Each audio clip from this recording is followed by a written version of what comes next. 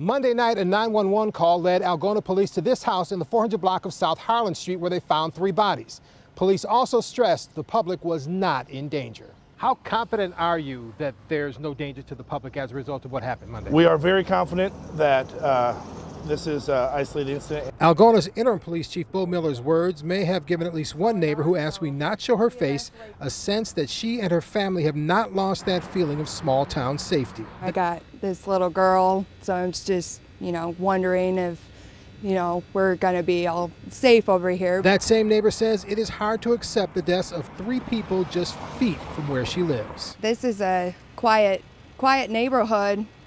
Don't typically hear this kind of stuff going on. The last homicide in Algona was back in 2011.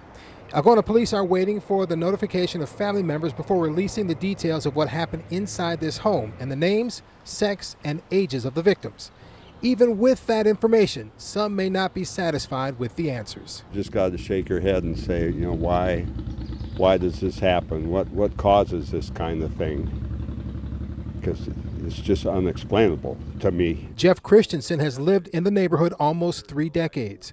He says what happened was a tragedy that will not be forgotten anytime soon. In Algona, Marcus McIntosh, KCCI 8 News, Iowa's news leader.